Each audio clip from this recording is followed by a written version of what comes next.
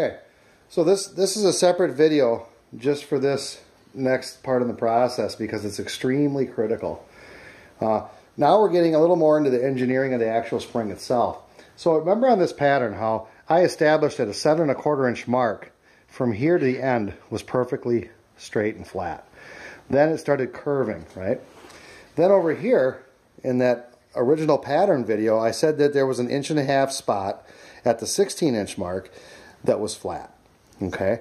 So I want to line that up, and I'll explain why in a moment. So this can be a little off, you know. We'll get her pretty close, okay? Just make, well, we have our lines here on the pattern, so we can just line that up.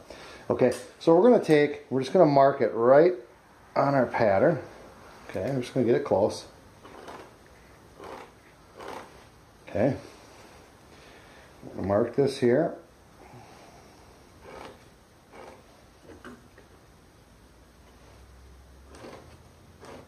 Okay, we're just going to put an F for flat, F for flat.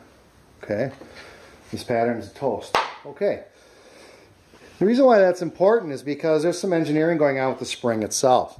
So, as you know, this is not a flat spring, it's got a slight arc. I did that intentionally. It's similar to preloading a spring or a shock.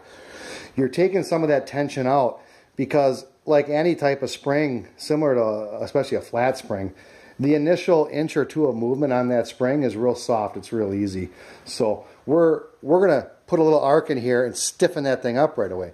But I'm going to put a special insert into this area and possibly here. I'm not sure. But at least we have them established. And now that gives us some latitude as far as how we want to engineer this spring.